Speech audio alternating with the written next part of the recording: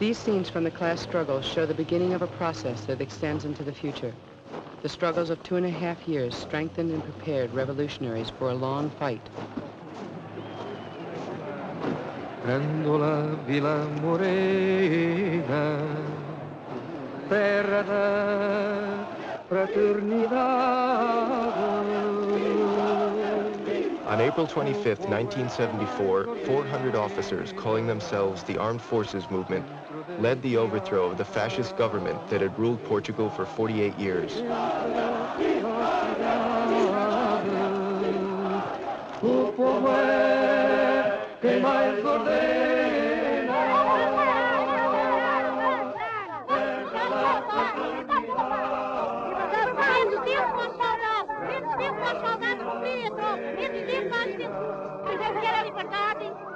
Tudo bem, que a senhora tem? 72 anos. 72 anos tenho. Viva a liberdade, seja tudo bem.